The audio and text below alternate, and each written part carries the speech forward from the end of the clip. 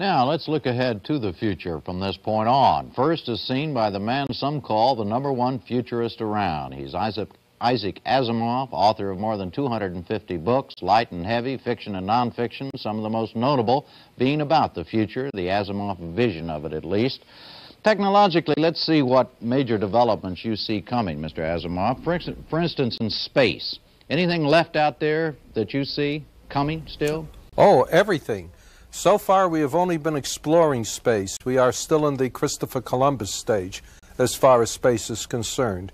What remains now is to actually make use of space, to get out and stay there more or less permanently, to set up space stations, to build solar power stations, to have laboratories and factories that can do things in space that are difficult or impossible to do on Earth, and eventually to have space settlements in which thousands of people can be housed more or less permanently. Do you think that's actually going to happen, or is that just I mean, it's possible to do it, but do you think it's actually going to happen in these next several years? Well, as to whether it's actually going to happen, that's the choice that humanity has to make.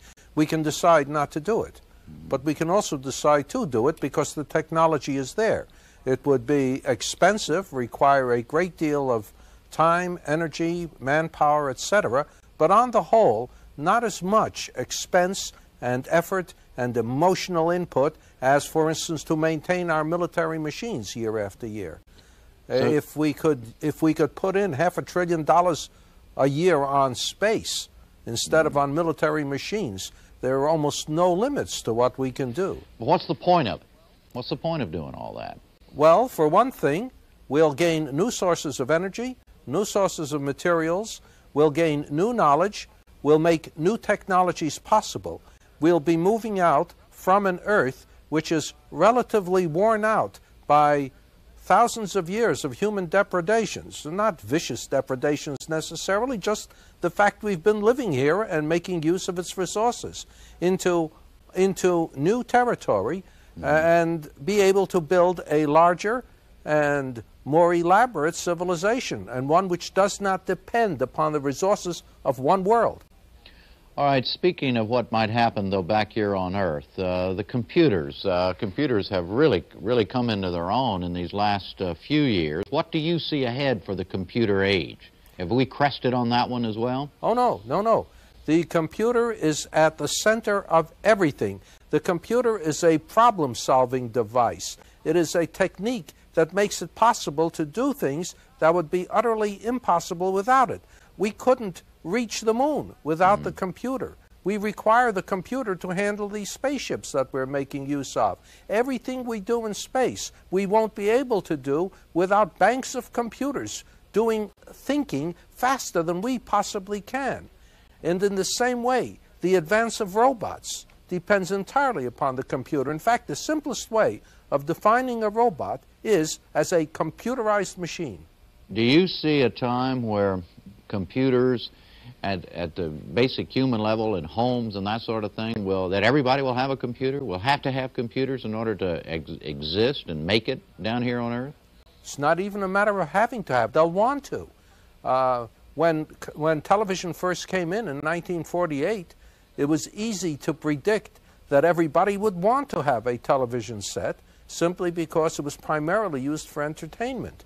Well, computers are going to be necessary in the house to do a great many things, some in the way of entertainment, some in the way of making life a little easier, and everyone will want it. And the home computer is the wave of the future. What do you see? You mentioned robots, and we saw at the beginning that there were a lot of scary things involved in the 20s when predicting the coming of the robot. What do you see the robot's place being in our future? Well, it's scary, but not for the reasons they always saw it. They saw the robots as being somehow imitation human beings that were vicious and soulless. That's not so. We now know that robots are simply machines that do what they're told to do, but they replace human beings. It's not that they kill them, but they kill their jobs. They'll create more jobs than they kill, but they'll be different jobs.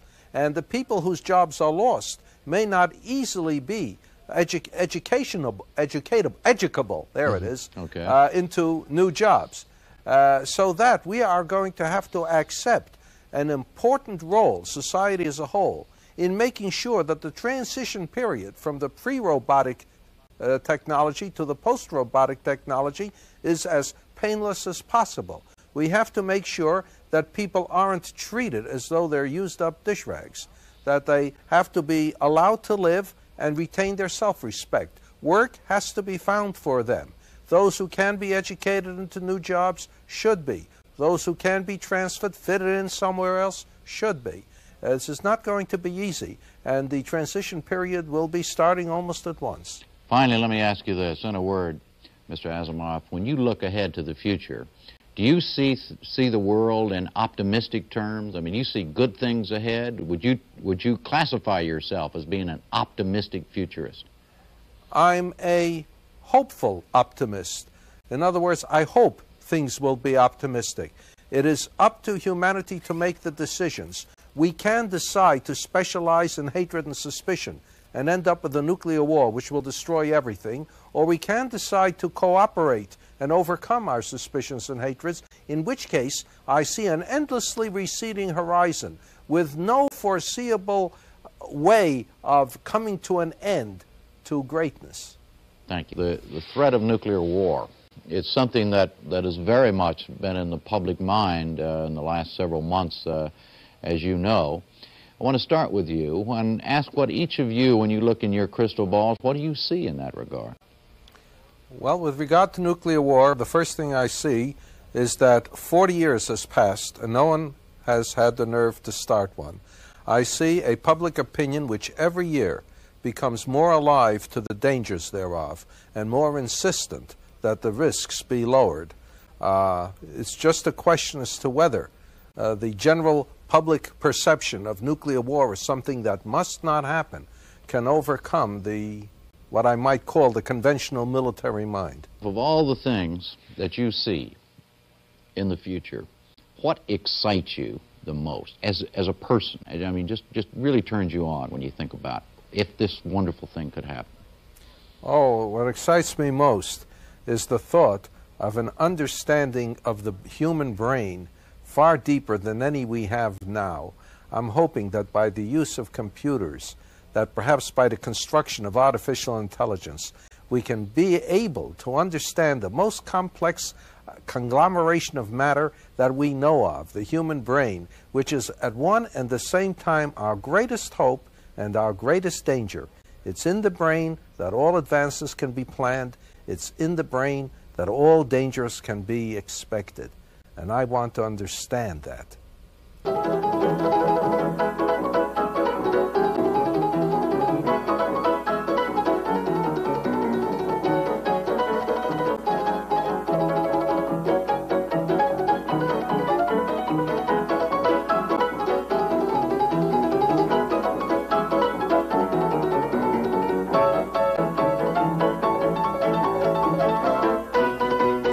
In 1902, this was a French filmmaker's fanciful view of the future. As we know, his vision of flying to the moon wasn't so crazy. But what are today's visionaries predicting for the future? Good evening. 1982 has been a year of remarkable developments in science and technology. The first permanent artificial heart is working inside the chest of Barney Clark. Genetic engineering has produced a new jumbo-sized mouse. Just this week, scientists at Princeton for the first time successfully tested a fusion reactor, perhaps the precursor of a safer, cheaper form of nuclear energy. Robots began taking the place of men in U.S. auto plants, and Time magazine selected the computer as its man of the year.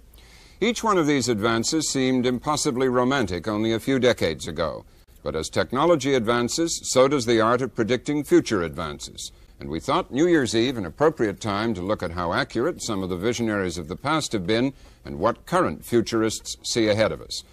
Robin, it's always been a mixed bag when it comes to visionaries and their visions. In the early 1900s, the populace was gripped for a while by wild and scary predictions about mechanical people, robots.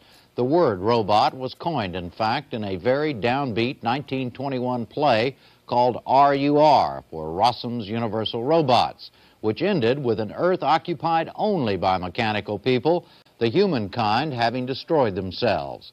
A few years later, the German filmmaker Fritz Lang created his vision of Metropolis, where a mad scientist creates a robot to replace enslaved human workers, all of whom would be eliminated as a cost-saving measure.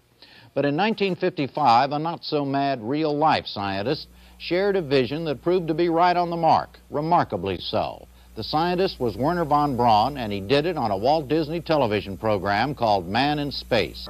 Let's look ahead a few years and see how this might be accomplished.